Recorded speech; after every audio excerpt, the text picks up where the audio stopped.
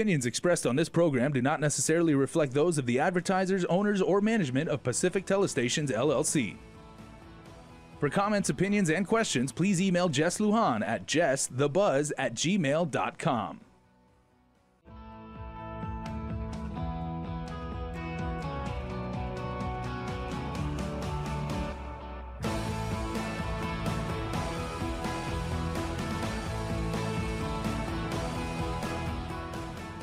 The Buzz with Jess Lujan.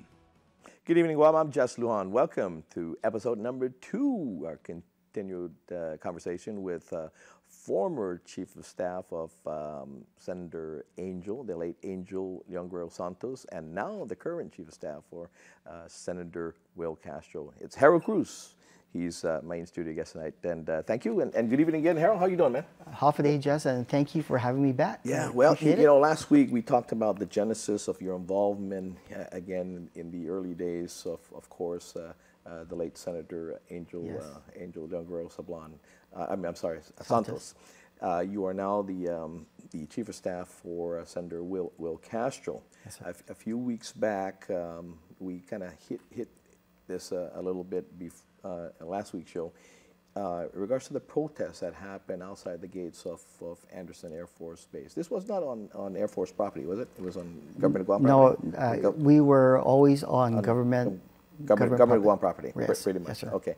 So back then, and so take us to that time. Now, I understand that you guys weren't the organizers. This was organized by another entity? Right? Yeah, so please. Yes, it was organized by a youth group Okay. to Proteger Letexen. Mm-hmm. And I got a phone call from Ned Pablo, Mm-hmm. and I actually met former Senator Hope Cristobal, Mm-hmm. who visited our office earlier in the week, saying that there's a protest that's going to happen Mm-hmm. up at the front gate to Anderson Air Force Base because they plan on starting the construction or the bulldozering Of the Letexen, of the firing range, the fire proposed range site. firing range. Yes, yeah. sir. Okay. So I reached out to some friends, and like I said, I was invited. So I asked my my partners to let's go up there and let's join them and see what it's about.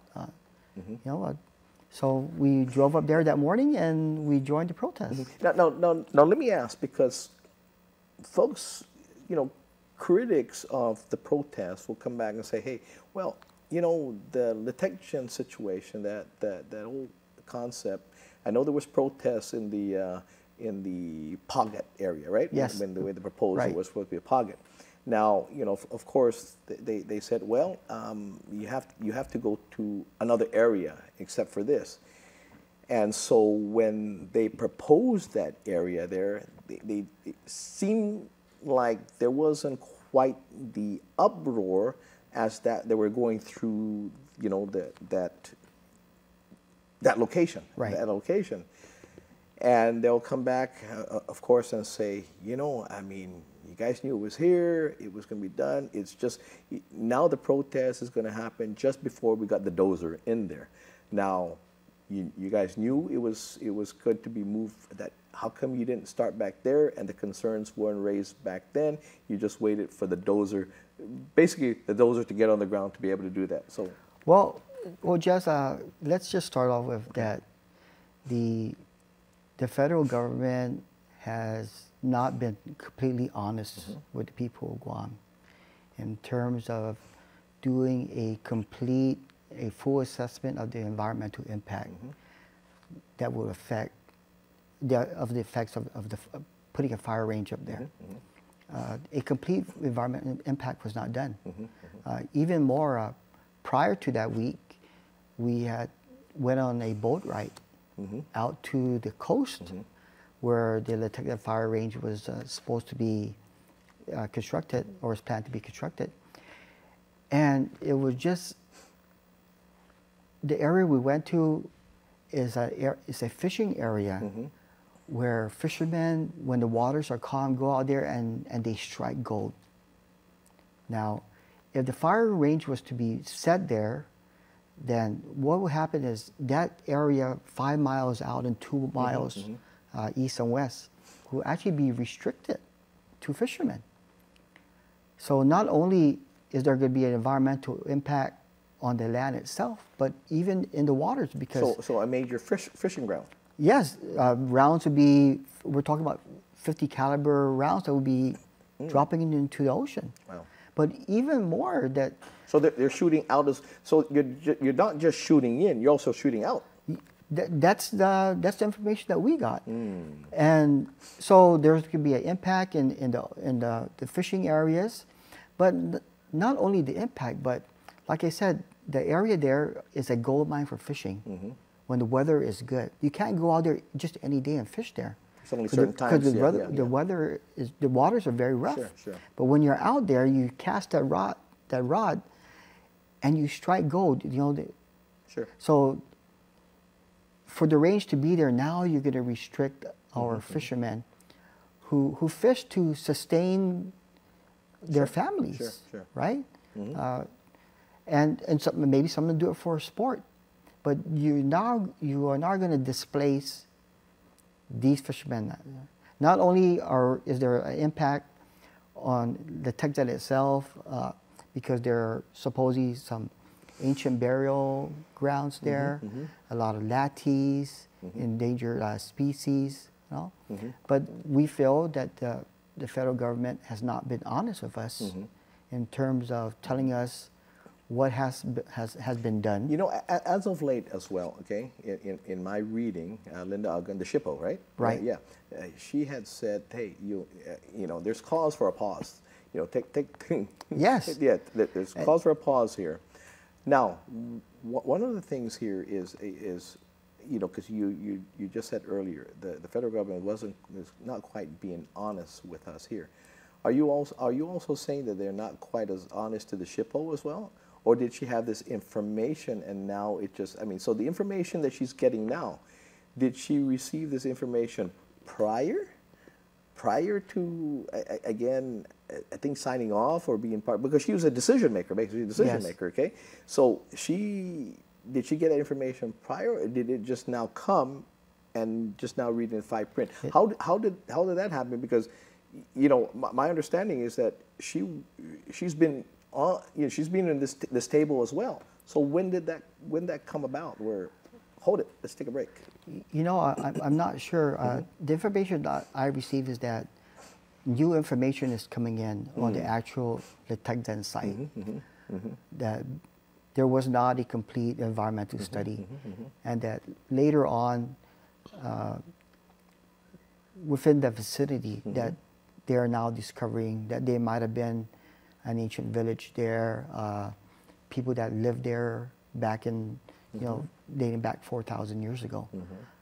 So I think she should be the one to answer that. Okay, but I think because in light of it was new information that came. Well, some of what the military is now saying, this land has been disturbed in the past. And so some of the fragments they say that they're finding, whether it's pottery or bone fragments or something like that, that surface stuff they're not digging. They said this area had been previously disturbed, and so the remnants that are finding are not necessarily burial. They have burial from maybe other grounds that were previously disturbed. But if that is the case, then who has been the environmental stewards of that land for the past 100 years? So you're saying the disturbers were who? Were ultimately the military, correct? If we were to take that information that this area was previously disturbed, then we go back and the environmental stewards of the land. Who did the disturbing? Right? Yeah. Unequivocally, it has to be the military, right? So that even bothers us even more. Who else can go in there, has access to that property? The families have very, very, if not no access to the property, right? Yeah. So if it was disturbed, then who can point the finger at? Yeah. Right? It's Uncle Sam. So you know, the federal government perceives themselves or to be the best environmental stewards. But if you take their history of our island itself, NAS, part of the super cleanup, right? It still has not been cleaned. There's areas throughout Anderson Air Force Base that I visited back in the 90s and early, maybe about 15 years ago, that are contaminated. Barrels and barrels of tar, oil that's spilled on the ground, where you walk through it, you see a dead bird, or a carcass of a wild pig, or a deer. You know? So the information that they give to the people. Well, some of the readings that course, I have with that is some of the toxicity that's happening within the ground. They said it's better left alone right there, because if you were try, again, maybe not all aspects, but in some areas, that if you were to disturb that now, what you would do is you're going to have to go underneath that, okay, underneath that to remove the toxic part of soil or ground. But in doing so, now you're going to dig in. Now you're going to force salt water now to come up and infiltrate into the waterlands, which you contaminate now the waterlands with salt water. You know, I'm not an expert in that, but a layman's thinking will say that the longer you leave it there, it's going to seep into our waterlands. It's going to go there anyway, yeah. And who's going to suffer? Sure. Our future generations is going to suffer. Our kids is going to suffer, not you and I, right? Because over the years, over the decades to come, once that water starts seeping into the limestone and into our water system, then our grandkids and their kids will be the ones to suffer. So our job today, our passion today, is to continue to fight against Goliath and say, hey, enough is enough.